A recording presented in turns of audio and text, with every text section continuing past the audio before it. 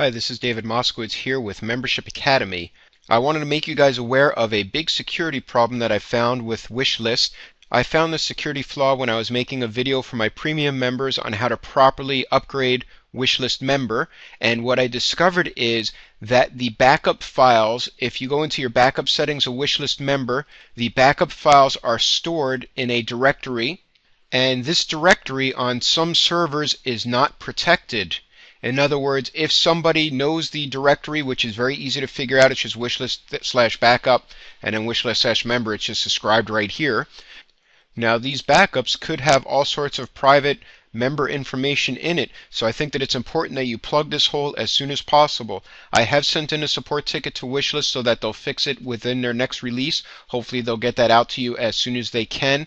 But for now, what I've done is I've actually created an htaccess file, and all you need to do is to upload this into your wishlist-backup directory.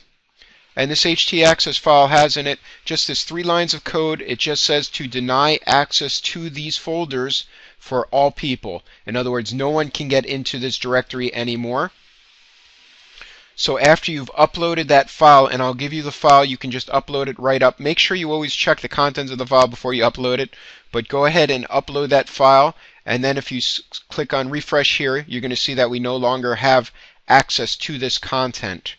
So again, just a heads up, there is a big security problem. You do need to fix it as soon as you can. It's very simple. All you need to do is upload this little file here, and it'll get done. So thank you very much, and good luck with your membership site.